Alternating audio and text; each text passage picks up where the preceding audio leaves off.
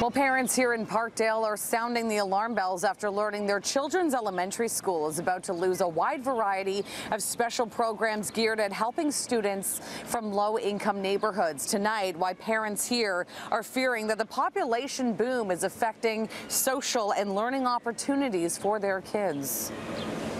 Our community of South Parkdale is still a struggling and developing community.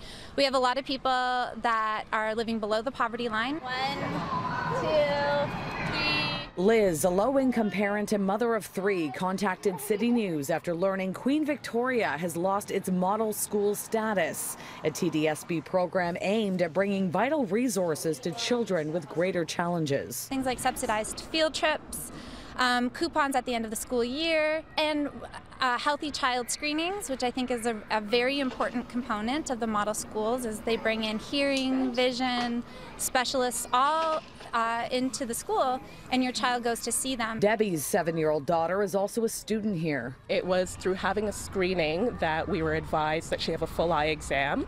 That's how we came to learn that she did need eye care, and she's been wearing eyeglasses since she was 4. There are 150 schools in Toronto that qualify for this program. The TDSB tells us it reviews these model schools every 3 years and looks at a variety of factors such as median income, the number of families on social assistance, and adults with low education, and this is all based on where the students live.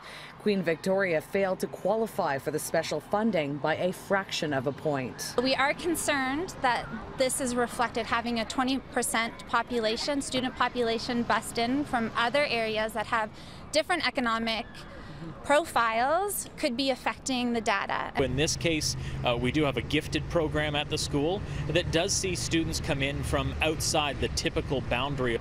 Over the years, schools change as far as where students are coming from, and in this case, when you have different students coming in, it can change the numbers. Parents say there were no consultations and are calling on the TDSB to review its decision. I think mainly it's hard to understand because we don't have access to the information, so we're really relying on what we've been told without having a look at it ourselves. And if it is that small of a discrepancy, then I think we can absolutely look at the accuracy. Now, Queen Victoria will be given transitional funding, so some of those special programs will continue for 1 more year. Then the status here will then be reviewed again 3 years from now, so that will happen in 2020. But parents say with growing boundaries and gentrification, this school will likely never again qualify for that extra funding.